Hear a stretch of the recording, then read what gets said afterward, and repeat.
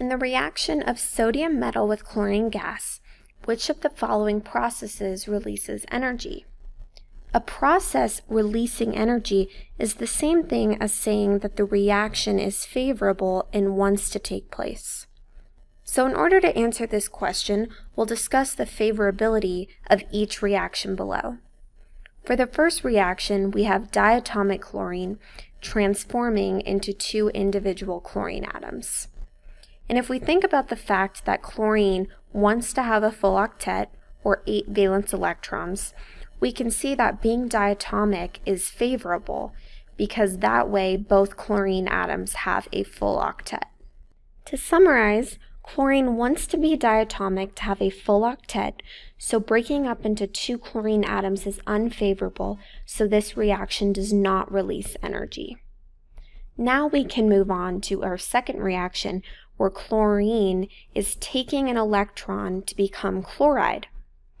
And this is also allowing chlorine to have a full octet. Chlorine is electronegative, so it makes sense that it wants to take in this electron. So because this reaction is favorable and leads to a more stable situation, this will release energy. This reaction is the answer to the problem statement. We can continue by looking at the reaction where sodium in a solid form becomes sodium in a gas form. Well, sodium in nature is found as a solid, so it's favorable to be in this state, and this is where it's stable. And forming into a gas means that the electrons will be vibrating much more rapidly, and it takes energy to achieve this state. So this will not be favorable.